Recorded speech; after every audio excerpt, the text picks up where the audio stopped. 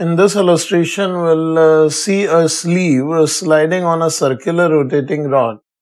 Here we are given that a sleeve of mass m can freely slide along a smooth rod bent in the shape of a half circle of radius r. And the system is set in rotation with a constant angular velocity omega about the vertical axis OO prime. And we are required to find the angle theta for the steady position of the sleeve. It is free to slide along this rod. And here we can see as the rod rotates in the rotating frame of rod, the sleeve will experience an outward centrifugal force. And here if we just draw the picture again, you can see this is the situation where at this angle theta from the vertical, when the system is rotating at angular speed omega, the sleeve would also be revolving in a circular path of radius small r, which is given as r sine theta. And it would be experiencing an outward centrifugal force m omega square r sine theta.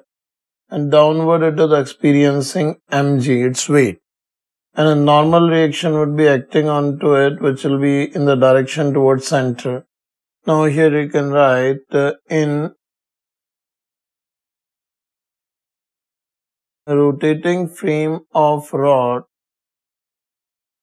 for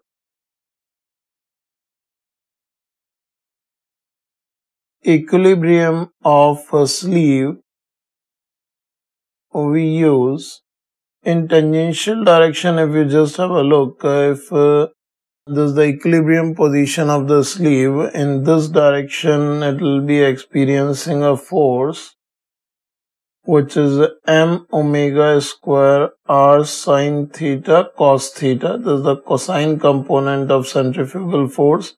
And in this direction it is mg sine theta, sine component of the weight acting on it. So we use along tangential direction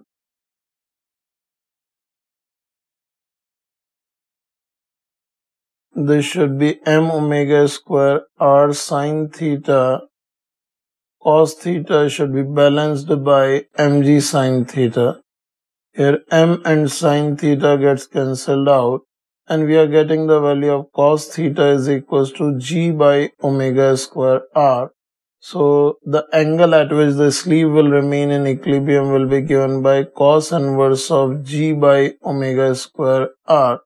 This will be the final result of problem if the value of omega square r is greater than g.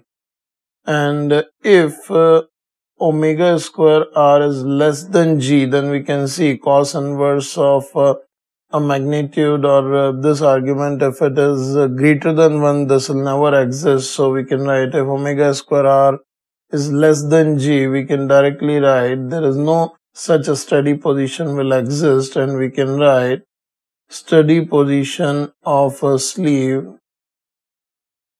will be theta is equals to 0 degree. That means it will remain in equilibrium at the bottommost point, because if cos theta is greater than 1, such angle theta will not exist. So mg sine theta will bring the sleeve to the initial position.